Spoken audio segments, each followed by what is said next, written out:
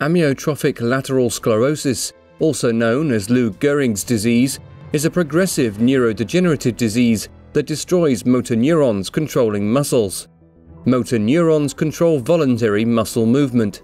Upper motor neurons in the brain run down the brainstem and spinal cord, where they connect with lower motor neurons.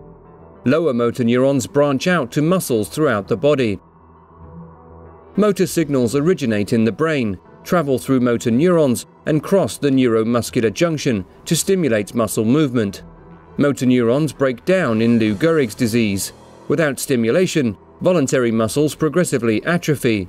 As the muscles waste away in the body, the patient will experience weakness and twitches in the muscle before losing control of their limbs and the ability to speak and swallow.